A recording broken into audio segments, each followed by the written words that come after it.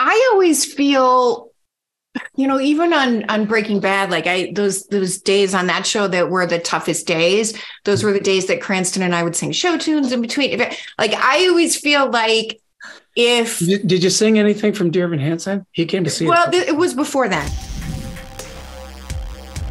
First question is, I just spoke to Leela, your showrunner, who said she was at first hesitant to take on this project because, it is very tragic and you're dealing with the loss of a daughter.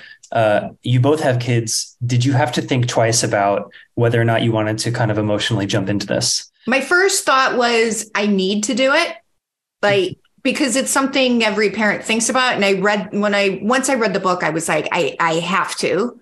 And then I also try and take care of myself because I know how invested I get when I'm working on something. And I was like, okay, do I really want to go there? Do I really want to do that to myself? Am I going to jinx anything? But I was like, I felt like I had to. If I would have regretted it if I didn't go into it. And I'm really, really glad that I did. I needed to do this for sure.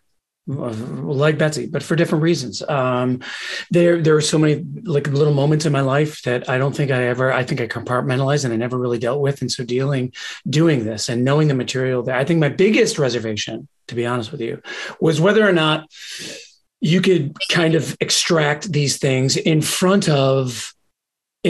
vulnerable things in a safe environment. Right. But what's wonderful is that, it was so incredibly beautiful. The cast is so wonderfully talented, and they were so willing and open to dealing with this storyline. And then, of course, the crew. They were so sensational. The directors took their time. I remember Betsy packing her clothes and how that hit me in a way that I was not expecting at all, and something I never even thought about. And it was.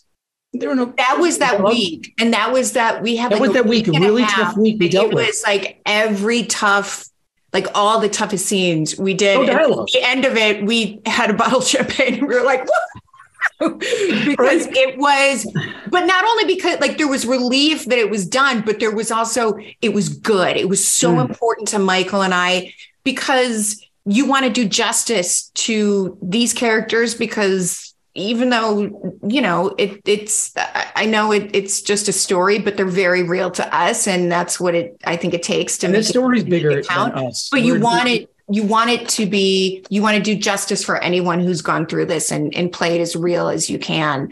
And so we were happy after that crazy ass long week and a half that I was like, it was like you got slapped with, hey, grieve some more. Hey, right here. Hey, do this. Hey, turn on the faucet now.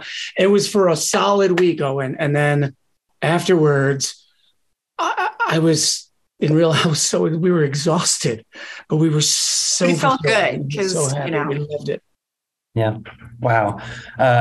You've both been a part of such long running shows, especially Michael, I think as well. Is it harder to explore a character as much as you would like when you only have 8 episodes as this? That's such a fair thing to ask. I always feel, even on Breaking Bad, like those days on that show that were the toughest days, those were the days that Cranston and I would sing show tunes in between. Like, I always feel like Did you sing anything from Dear Evan Hansen? He came to see it. Well, it was before then. Did you see me? Were you in that? Funny. Just kidding. Listen, I can't let him get his head too big. I feel like if I come up for air, I can go way down, to wherever I need to go to, those really dark, hard places. I feel like when you try and stay down there forever, live down there for a long time, it's hard to sustain that. So I think knowing I had listen, I'm going to go all in anyway, because it's just how I'm built, but I can't help myself even if I wanted to, and I don't want to do it differently. But I think knowing, okay, 8 episodes, and then I get to go back to my life where I'm not living this. But it was just, the writing was so good and the story was so good. You couldn't not go. But we also had to come up and be able to enjoy the moments that were fantastic for this family so that you can experience the fall and see what they're losing.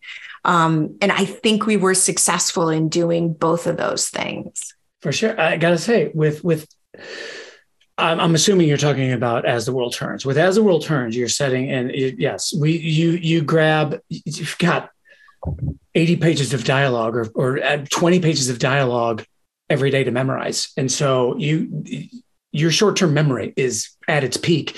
You're throwing lines in, you're throwing them out, you're throwing them in, you're throwing them out. You don't have time really to dwell. You hit it, you get it right, you're gone. And so, yeah, you would have seconds to dwell on story like this.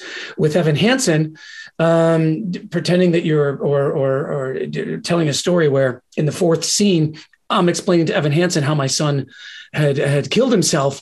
Yeah, that got really depressing really quick because substitutionally works for so long. How many years? I don't know how insane, you did that. 3 years. And so telling that story for 3 years, Jennifer Laura Thompson and I, who played Cynthia and Larry, we're like, listen, we can't sustain this. I got depressed after like the first 2 months. I'm like, we can't sustain this. We've got to find a way to enjoy this moment. The show is so beautiful and it's helping so many people. And so that's when we decided we are going to be the most unprofessional actors backstage that you can imagine. And we cackled a lot like Betsy and I did in the Dominican every now and then. Sometimes you just got it. You got it. Sometimes you have to find the funny things that you've got to self-preserve there at that moment. Yeah. So if we lived in the depression that these two characters had to deal with, which I never want to deal with in my life, then it would be very, very difficult to wake up the next morning and get out of bed. But the fact that we cackled and we enjoyed each other and the crew was wonderful made it so much easier and very sustainable. That's great. That's I think all I got for you, but oh no, we used up all your time. No, it's great. But I'm loving the show. You're both so wonderful in it. Congratulations on this. It's awesome.